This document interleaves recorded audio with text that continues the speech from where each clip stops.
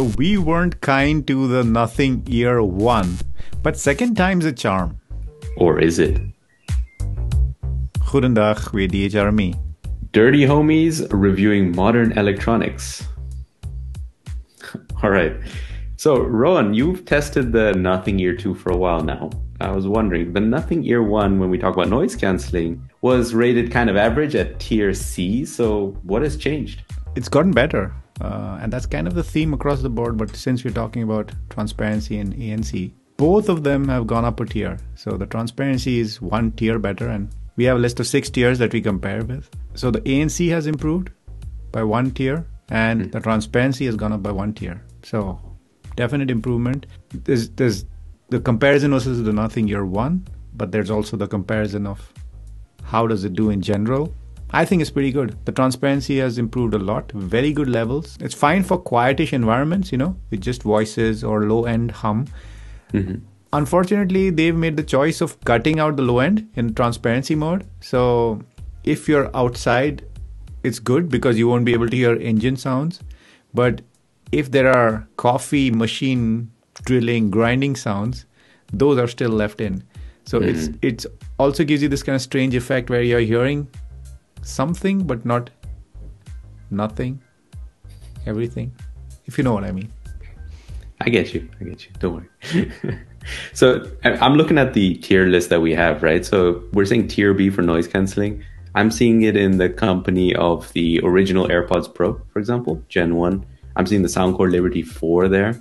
So there are a couple of interesting competitors right there. We also have the OnePlus Buds Pro 2, which was also pretty recently released. Yeah.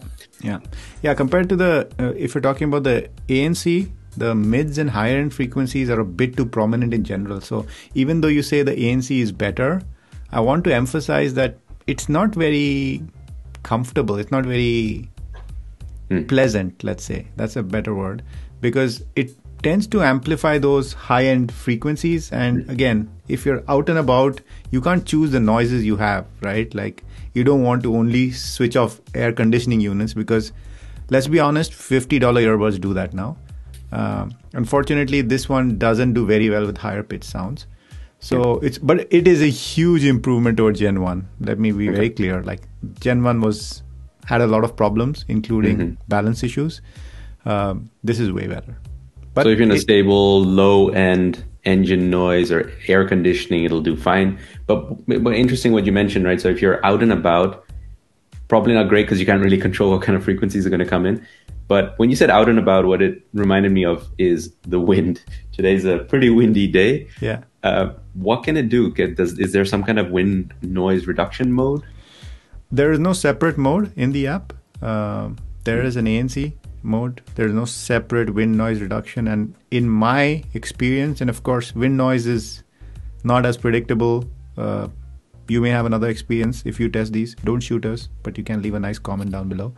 The wind noise isn't cancelled out very well. So when I was on the bike or I was walking around in an open place, as you'll see in the mic test, there was quite a bit of wind and it wasn't very pleasant. So of course, if better seal you have, the less that's going to be a problem. But the ANC and transparency modes don't deal great with wind noise for me. No. Okay. And then if I'm looking at the tier list that we have for transparency, it came in at tier A. It's in the company of, for example, one of our favorites, the Earphone Air Pro 3. That's pretty good. The Oppo Enco X2. What else do we have? Sony Link Buds S. So they're just below the AirPods, which always dominate the transparency mode category for us, right, Rowan? So the AirPods Pro 2, the AirPods Pro OG, they're both up there, tier S. And then below that, we have the Nothing Ear 2. Were they pleasant enough for you to use out and about to really hear your surroundings? Yes, I would use them. Okay. And usually we say, if it's not great, we say we could use them in a pinch. I would use them for longer than that, maybe a short conversation. I would have it with the Nothing Ear in. Yeah. Yes, except for I'll talk about the fit when we get to it, but yeah. Yeah. And we'll talk about calls when we get to it. But one thing that, reminds me when I use Buds a lot and I'm in a call at the office, for example, there are certain brands, one more, that will not let you change noise canceling when you're on a call. It'll by default go into ANC, and I actually prefer to be, we'll go into transparency, and I prefer to be in ANC, right? So can you do that with you can. You can just long press it and it switches between ANC and transparency mode. So that's good. Nice. So yeah, maybe we can talk about those controls, right? So you just mentioned it. There's this pinch or hold or all of that. Maybe explain a little bit how that works, because it is different than the previous model. Yeah, and that's actually, I'm not very happy about that. I am and I'm not. So let me explain. These don't have touch controls. So they've copied Apple basically, and they have pinch controls. So you long pinch to switch ANC modes, like we said, whether you're on a call or not. Single pinch is play pause. You can do track control, but they don't have volume control because they don't have touch control. Well, they don't have volume control like Nothing Ear 1 did, where you could literally swipe on the earbud and you could raise and lower volume. That was really good. But they've decided to move to pinch, which means they have to come up with these convoluted controls for volume, which is like pinch once and then hold it on the left, pinch once and hold on the right to increase volume. Yeah. So it's very convoluted. But I'll be very honest, I've been using it for a couple of weeks now, and I kind of got used to those controls. So if that's the only earbuds you have and you want volume controls, I think you can make it work. Yeah, I think we make it a bit more confusing than it is, right? For most people, I think we go through buds a lot and we forget or we switch too often. But I think you're totally right that once these are your buds and you're using it, you won't get that confused. But to me, it sounded a bit odd that you need to pinch and hold and then pinch once and twice, and it does different things. So, but you're saying you can get used to it. And I would maybe take a step back on that, because I don't think it's that easy for people, because this is not enabled out of the box. So out of the box, the volume controls are disabled, which is weird. So you have to really be kind of somebody who goes into the app. I know people who get products and never open the app even once. They get headphones and don't download the app. So yes, there's the people like that. And on top of that, there's this weird gesture. So I would say that's probably the only step back on Nothing Ear 2 is the volume controls. Do you know which earbuds also doesn't come with an app? Pretty mainstream set of earbuds. Apple? AirPods? Yes, the AirPods. Yeah. And so every time I see Carl Pei and their product marketing and presentations, and I'm looking at these buds, I think they have a lot of, let's say, respect and love for Apple and their design. I'm thinking, how much does this remind you of the AirPods Pro, especially now that they have pinch controls as well? And so you're talking about the AirPods Pro and how much they remind me of the AirPods Pro. They do not remind me of the AirPods Pro at all. I don't know why. I just feel they're very different. AirPods Pro, the stems are rounded, these are flat. Of course, they've copied the in-ear design because Apple has done all the research, and all these other companies are lifting off of that research. Comfort-wise, they do remind me a little of the AirPods Pro. Okay. Because it's the same design essentially. But other than that, I don't think anybody would confuse these with the AirPods Pro, even if they saw them in your ears. No, yeah, that's for sure. I really like the look of the Nothing. Very unique, transparent look. Actually, much nicer than the AirPods, since they're pretty generic at the moment. Like I've mentioned in one of our live streams, check out DHRME Live if you wanna see us talk more off the cuff. But anyway, over there, I was in London quite recently and just was observing all the earbuds. And I've got to say, I've seen a couple of Nothing earbuds, but mostly AirPods. So anything beats being AirPods at the moment. And if you want to make a design statement for yourself. Anyway, let's move on to, you were mentioning comfort. So these are comfortable in your opinion because they remind you of the AirPods? Yeah, so these are not a deep insertion like Jabra style, but more like a shallow insertion. Well, not etymotic, not Jabra, but like one of those shallow things, very AirPods-like. But somehow they don't stay in my ear as well. And of course, this is subjective, so let's not spend too much time on this. But especially in my left ear, I kept noticing that after about an hour, they would kind of start falling off. So these are on the comfortable side of the spectrum. So that's good. But also they are not as secure as many other earbuds we've used. Okay. Do you get sufficient tips in the box as well? I will move on to the next question. I never checked because I'm a medium, so I never need to check. Yeah, same here. But usually the default ones fit me as well. I think there's nothing special on that. But, okay. Editor, throw it on screen.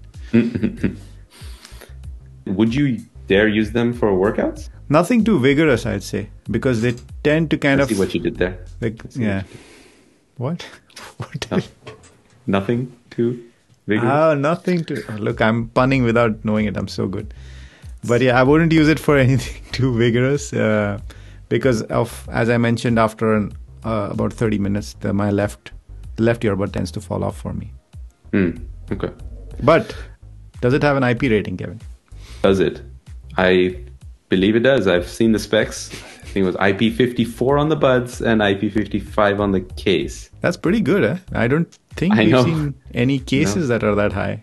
No, mostly cases are totally ignored in the IP rating scale. It's usually the buds. Kind of makes sense. Those are the ones that are going to take the bulk of water or dust. But yeah, I mean, you take a case and you take it to the beach, it can get some dust, or in a park, right? So it's very possible.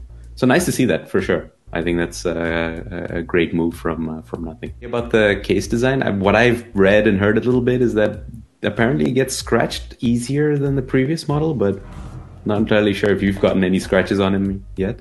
I'm not sure if it gets scratched easier than the previous model because I have the previous model here. Yeah. And we did use it quite a bit, right? At least a couple of months. Full time and then off and on after that. So the previous model isn't that scratched up. This one I used it at least a couple of weeks, as I said. Also doesn't seem as scratched up, but that's the thing with plastic and clear plastic, right? It is going to get, even if it's not more scratched than anything else, it'll be more visible. So true. And speaking of scratching, I heard there was some. I don't know. You're gonna explain this to me. I didn't actually read into it too much, but insect crawling in your ear. What? Yeah. That's the marketing material of Nothing. If you see, they have these weird insects that are, I don't know, the beetles or cockroaches or whatever they are. Yeah. Carrying these weird products. I guess that's a way of standing out. That's fine. But also, many of the tones they have are just outright weird. Like going to transparency is a. That's what going to transparency sounds like. And good, we can show off the Sennheiser profile mic here. But other than that, yeah, the sounds are like these creepy, crawly, that kind of it's like weird sounds that happen in your ear. So this is a specific feature on the Nothing Ear 2. This wasn't on the One. I don't remember this being on the One at all, and I've used it. Oh, that's a good one. I don't know. Okay, so this is, I guess this is a feature of the Nothing Ear 2. Yeah, feature, yeah, indeed. Yeah. Okay, interesting to see parts of their marketing material be used for how they've designed the sound effects. Okay. Is there anything else that you would want to talk about in terms of build quality or materials or comfort? Well, they still have that fidget spinner dimple. It is smaller. The case is smaller than the Nothing Ear 2. So that's good. Mm-hmm. The Nothing Ear 1. And we also have battery tests. We did some battery tests with this one. There are two codecs it comes with. Again, we'll talk about codecs more in the sound section. But on LHDC, which is the high-res codec, these lasted only short of 4 hours. So 3 hours, 50 minutes is what I got. And on SBC, I just got about 30 minutes more at 4 hours, 26. So it's actually under the promised time or whatever the rated time is from Nothing. And I basically just played music with the ANC on pretty much all the time at a comfortable listening volume, nothing too crazy, one song on repeat. And yeah, I think the battery life was a little bit underwhelming for me.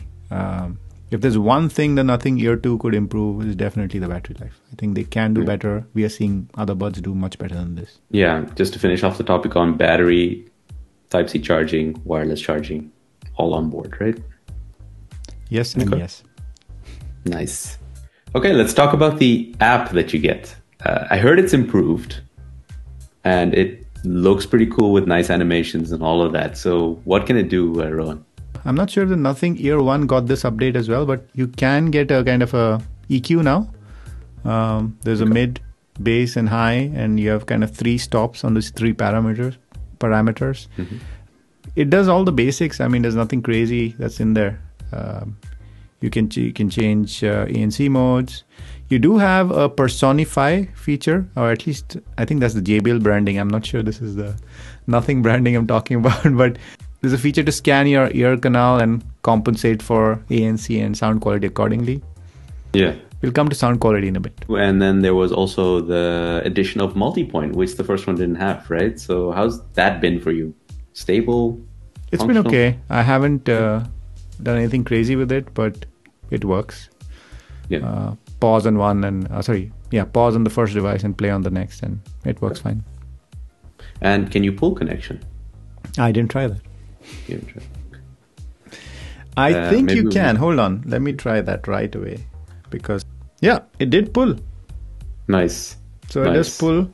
It's not in multi-point mode right now. So okay, maybe that has something to do with it. But I could successfully pull from a previously paired device. That is a underrated feature, by the way. If you have more than 2 devices, you're going to really come across this. Multi-point is not multi-point. It's dual device. So everybody's lying to you. It's 2-point. It's a line, the distance between 2 points. Nothing Ear 2 can connect to 2 devices. Nice. So is there also a device list, by the way, in the app? Can you see your connected devices? Oh, you can. Okay. Yeah. And can you do anything with them? Yeah. So basically it looks something like this. I'm not sure if you guys can see it. Or we'll throw up a screen recording. Yeah. So it's a Nothing Phone 1. I think you can disconnect from one. You can connect to another. Cool. And yeah, it shows you all the devices. Yeah, it's nice. You can do that. Okay. And just to close off this section, right? Can it also do smart pause? Yes. Will it pause audio? And you can also disable that, which is a really handy feature, especially if you're testing audio or battery life for a long time. Yes. Absolutely. Okay, cool. No, that's nice to hear. And then what we'll do before going to sound quality is talk about phone calls. That's something you and I do a lot of. So how were they for calls? I think they were okay. Of course, we leave a short sample right now and longer samples for patrons and YouTube members. Popsicle, icicle, testing, 1, 2, 3. But I think they were okay. It again struggled with the wind for some reason, and high-pitched sounds, somehow it tends to accentuate. But I would very much use them for phone calls. They were fine. Nice. Okay. So the combination of multi-point together with or dual point and a good microphone. Nice. But then again, something else I use a lot on phone calls is volume control. Does it work? Because not all buds that say they have volume control, they work on audio, but they don't work on phone calls. Does it work for phone calls? It works. It works fine once you enable it. Yeah. Nice. But it's a bit shady, isn't it? Because you're tapping and then holding, and I don't know, if you forget to hold but you just tap, you're basically hanging up. So it's a bit as I said, volume controls not great. Living on the edge. Okay. And final question on this is there mute? Can you mute them from your earbuds? I couldn't find any way to mute them. Shall we move to the sound quality part? Yes. When it comes to sound quality, the Nothing Ear 2 has dwarfed the Nothing Ear 1 completely. So keep that in mind. But starting with the features, the custom hearing test did a very interesting job. You can choose to apply the test to different degrees, and by far, this was one of the tests that had the biggest impact on sound. Now we've seen tests like this before. Soundcore, Oppo, One More, JBL, almost everyone has like a feature like this. Watch out for Apple's next revolutionary 2026 feature. But that aside, we've never really liked many of these tests because they always tend to boost high frequencies because let's be honest, we're old and after a certain age, higher frequencies need boosting. But if the drivers react poorly to that boosting, the whole sound goes a bit off. So yeah, Nothing's custom sound feature does things a bit differently. It clearly identified that I had issues with my higher frequencies, but perceptibly, the difference was applied to the lower frequencies. And instead of boosting higher frequencies, it dropped lower frequencies. And nothing about the higher frequencies actually seemed to change. It's a little mental trick that nothing's doing, since it probably can't push the higher end anymore. Maybe the drivers can't handle it. I don't know, man. But it sounded fine. And I'm not sure if this is doing what it's supposed to, but it kind of achieves the same effect. So I think this is an intentional thing. The good part is you can apply how much of this gets applied. We chose the recommended setting and that worked well for us. There's also a 3-band spider-shaped EQ which helps adjust certain sounds which we still prefer. Now, other than that, how do the Nothing Ear 2 sound? Well, pretty good. First off, there's a clear bass bump when ANC gets activated, so keep that in mind. It can get very loud and it's not a warm sound as such. It reminded me a little of the Sennheiser IE200s, especially in the treble. There's a certain whooshy nature here that's fine, but it affects cymbal sounds and the like. Here I still prefer the Oppo Enco X2 on the classic preset. There is much more detail on the Oppo and it's flirting with sibilance without quite committing to it, just how we like it. The bass on the other hand is solid all the way down to the lowest frequencies, and the mids are very enjoyable and have a realistic-ish timbre to them, I'd say, especially on voices, but I did find that distortion was a bit smoothened out, without any of those jagged edges that pierce your ear, making it more pleasant than it should be. For rock and metal, I prefer the OnePlus Buds 2 Pro. Man, I love the OnePlus Buds 2 Pro for sound. If only they did some other stuff better. Check out a review of them here. For sound alone, our ranking would be number 1, the Oppo Enco X2 and the OnePlus Buds Pro 2. Both are very good. Second, surprise, Samsung Buds 2 Pro. Third, the Nothing Ear 2. And the JBL Live Pro 2 would tie with the Nothing, but it has slightly poorer resolution, but we like everything else about the JBL. So go crazy in the comments on that one. All right, the moment has come, Ron. Should people buy or not buy the Nothing Ear 2? Give me your reasons why you would buy the Nothing Ear 2. I think they stand out on a few aspects. The design, they're really unique. Not many earbuds out there that look like this, feel like this. That was the Nothing Ear 1, by the way. I'm talking about the Nothing Ear 2, which look identical. So good design, good sound quality, decent ANC, decent transparency. So they do well on performance. Phone calls, I would use them for phone calls. Possible, definitely. Those are the reasons I would buy the Nothing Ear 2 for. Okay. And why would you not spend those 150 euros or dollars on the Nothing Ear 2? Well, first off, you can't get the best out of these unless you have a phone that supports LHDC. So that's kind of a letdown. Battery life didn't quite live up to what Nothing has been promising. So it's not bad, but always remember with these products that at some point the battery is going to start degenerate. And then soon when it hits 2 hours, it's not going to be as much fun as it is when it's 4 hours. And the volume controls, that's so annoying that volume controls are not straightforward. Yeah, that's pretty much it. Nice. You've been having Nothing in your 2 ears, and we've been DHRME. Namaste. Namaste.